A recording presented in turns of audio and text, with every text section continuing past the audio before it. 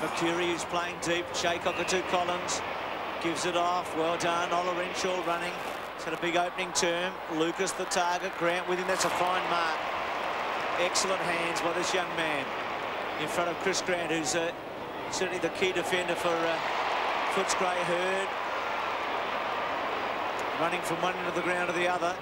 Then the wobbles one to fall forward, and Mercuri, who's run just as far, takes the mark.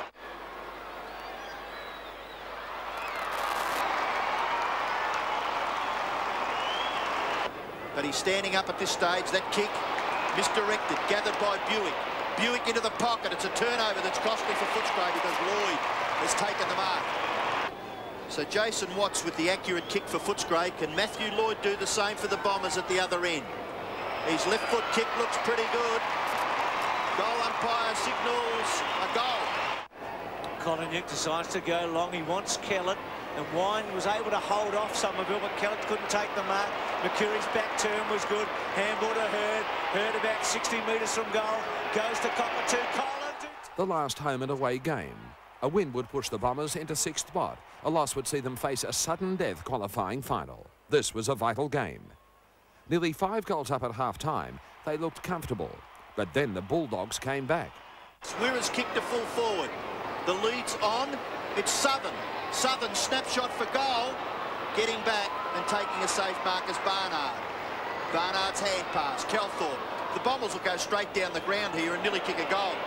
You'd have to suggest with all the players from the rebound, Ola Renshaw to Hird. Hird over the top. This is purely elementary stuff. There's a vacant goal. If Buick gets onto this, it'll roll through. No.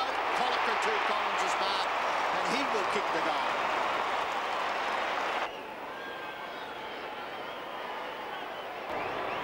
And he pops it through.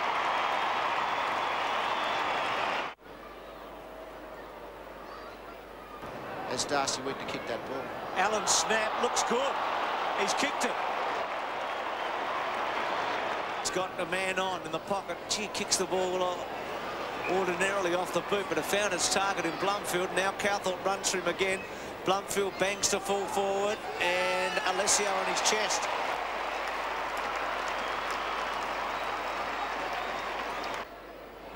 So he kicks from close in. It looks good, he's got it. O'Donnell, who hasn't had a lot of touches, he's had Libba to annoy him. That's beautifully done by Lloyd. That is fantastic play. His take was brilliant. He's kicked the centre half forward, looking for Hird. Gives it up to Barnard, breaks a tackle. Mercuri, now he'll kick a goal. He's 45 metres out. He's a good finisher.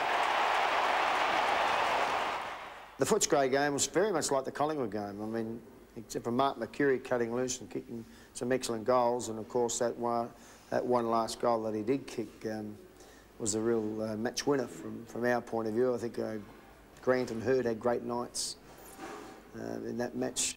Here they are, the team of the century.